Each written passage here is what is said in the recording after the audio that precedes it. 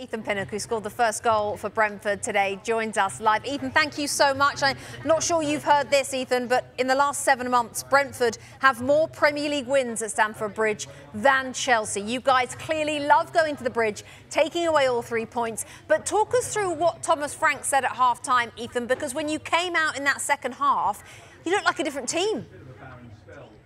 Yeah, I think his major point was just to have more belief in ourselves. You know, we've been in similar situations.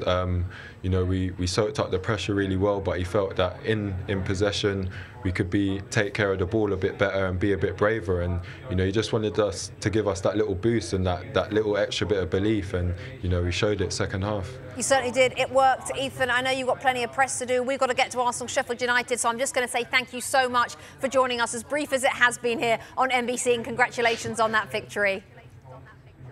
Thank you. Thanks for having me. Hi there, I'm Rebecca Lowe, studio host for NBC's coverage of the Premier League.